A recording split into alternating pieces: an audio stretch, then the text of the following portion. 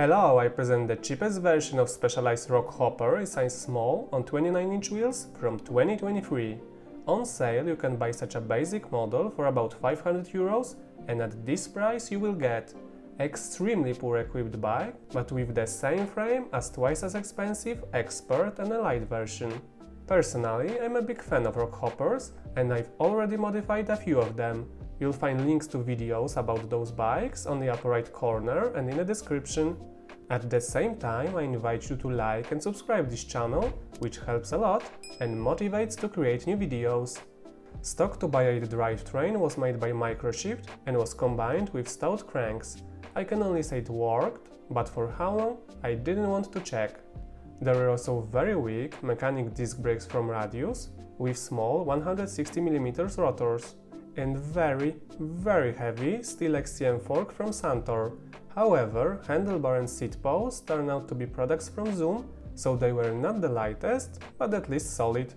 Big plus for trail lock-on grips and specialized bridge sport saddle that are the same in all Rockhoppers family. Unfortunately, heavy wire version of Fast Track tires were made of the cheapest rubber compound, which results in a weight well over 14 kg, so similar to my Trail Full Suspension Stump Jumper 29 in size large. Drama.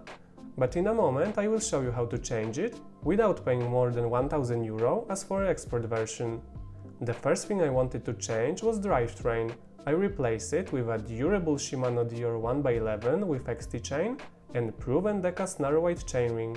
I swapped the brakes into basic, but easy to set and service Shimano MT200. I replaced saddle with the same one, but in a lighter conversion with hollow chrome rails.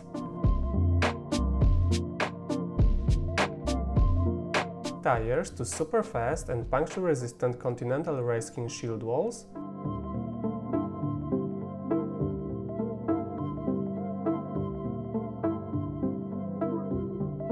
And the cherry on top, and the most important change was installation of much better and lighter RockShox Recon Silver.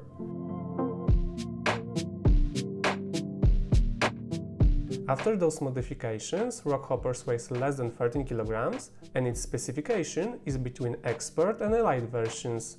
But cost of these changes, including new parts, of course after selling old ones, was 220 euros, so I guess it was worth it. Especially since the prices of new parts are slowly coming back to normal and they do not cost as much as they did a year or two ago.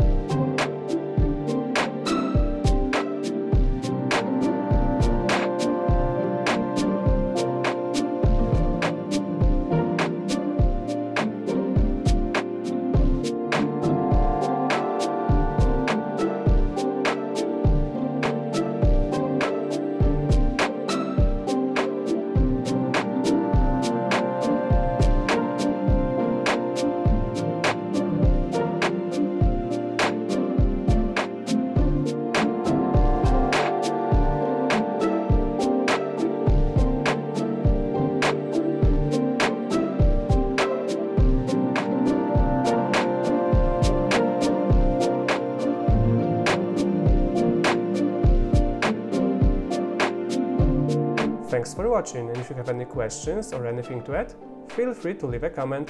See ya!